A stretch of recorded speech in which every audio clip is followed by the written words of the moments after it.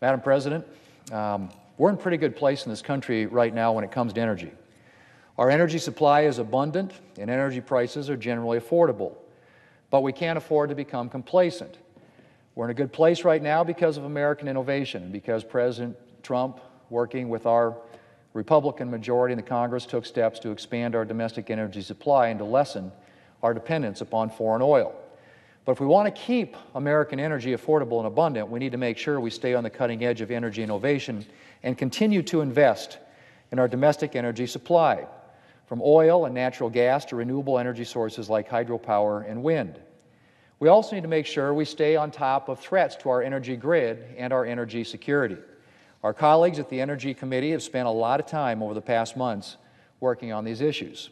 And yesterday, we voted to move forward on bipartisan energy legislation put forward by Energy Committee Chairman Lisa Murkowski and Ranking Member Joe Manchin.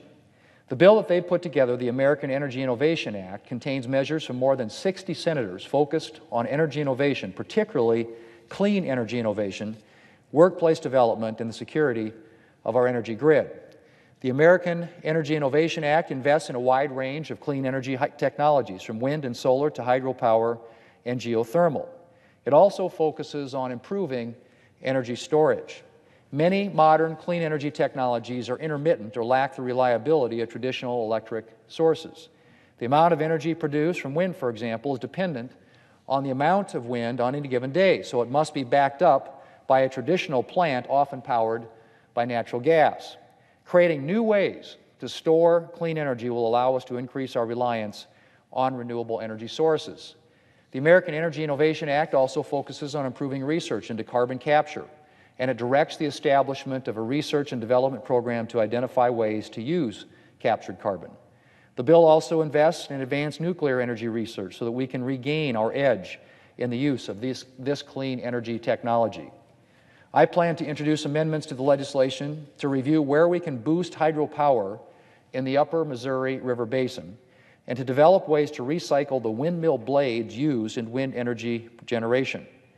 Nearly half, Madam President, nearly half of the electricity generated in South Dakota is from hydroelectric, and we should explore building off of these investments through repowering existing dams and adding power generation to those without.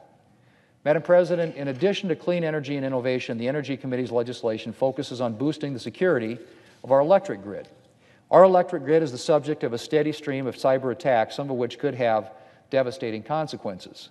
It's not hard to imagine the deadly results of prolonged traffic signal outages or long-term power outages at hospitals or fire stations.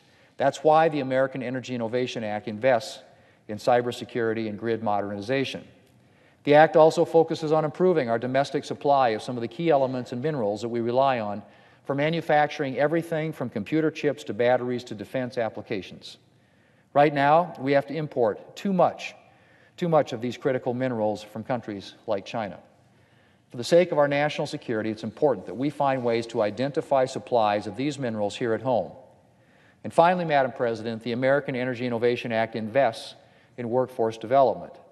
All the innovative technologies in the world won't help us if we don't have the skilled workers to operate and maintain these technologies. We need to ensure that while we're investing in innovation, we're also investing in the energy workforce of the future. Madam President, this legislation will help ensure that we maintain our energy independence for the long term.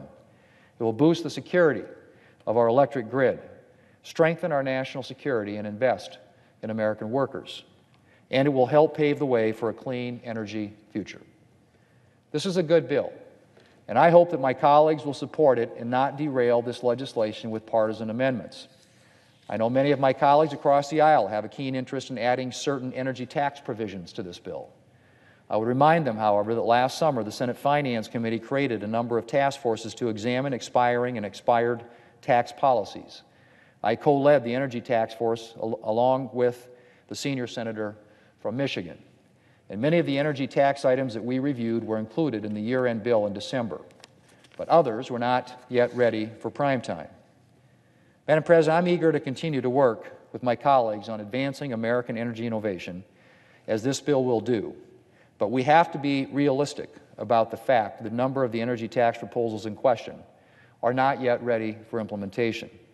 and need to be considered in the context of other reforms and corrections to the tax code.